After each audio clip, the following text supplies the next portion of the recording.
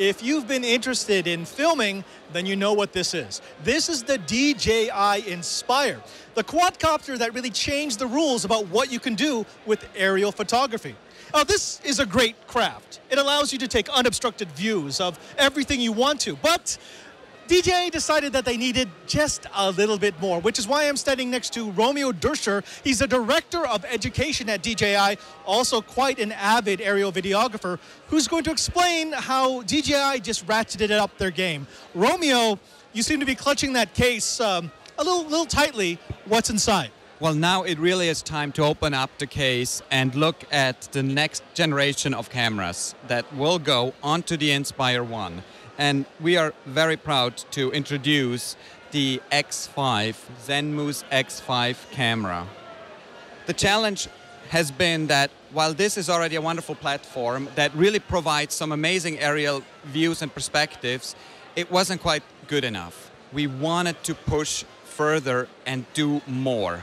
And so we joined the Micro Four Thirds generation, and today we finally were able to announce that we now have a camera, in fact, 2 cameras that can go onto the Inspire, and that will truly take photography and videography to a completely different level yet again. One of the things that I love about this approach is we all know that the Inspire is a great platform for videography. It's super stable. The fact that you can retract the drive pods out of the way means that you can get that 360-degree view with the camera on a gimbal. But for a lot of people who are just watching this show right now, they're saying, what did they have to do? Why did they have to do that? I mean, the camera on the Inspire was pretty good as it was. What more can I do with a Micro Four Thirds?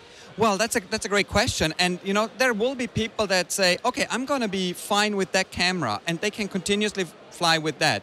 But then there's going to be the more professional photographer, the more professional videographer. And for them, Micro Four Thirds means better pixels, more images that really have the range of colors, and it's going to be exciting. Romeo, I know that you do a lot of these videos, some absolutely breathtaking videos.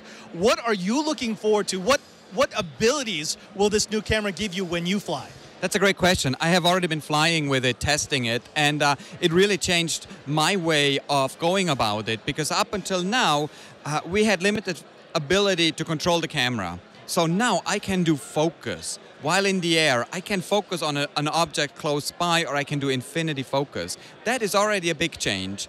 I also have the ability of going up to 25,000 ISO, and I have such a high range that is all available through my app. So it really is your DSLR camera and the functions you're used to on the ground just now up in the sky. I think what we have to do now that we've inspired plenty of techno-lust from our audience is tell them about pricing and availability. If they want to play with the Zenmuse Micro Four Thirds, when will they be able to get it, and how much will it cost? The availability of so we have 2 cameras that will come out. The Zenmuse X5, that will be available at the end of September. And then we also have the same camera, but in a RAW version. So it will be shooting video RAW in essence, giving the professional videographer even more power to do post-production. That will be available in Q4. Romeo, thank you so very much for talking to us. And again, thank you for doing what you do. I wish you had more time to shoot video, but of course, you've got to spread the word about DJI. I'm Father Robert Ballecer, and the Inspire just got more inspiring.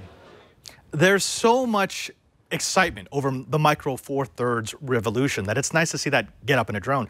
Now, Brian, we both fly drones, and yes. I have to say, when I was talking to some of the DJI people, the integration that they do between the camera gimbal and the flight controller for the drone, it actually allows them to do things that you can't do just by building your own. I mean, you've got such a tightly integrated system that it makes sure you get those smooth panning shots when you actually want the panning shots. Yeah, I like that. That's pretty smart, but I still want to try. I want to try it. I want to try it. It's definitely not an acrobatic quadcopter. It's not designed to be an acrobatic quadcopter, and the pricing is pretty severe. So it's $2,200 for just the X5 alone. But that will give you the Micro Four Thirds mount that you can attach to your existing DJI Inspire.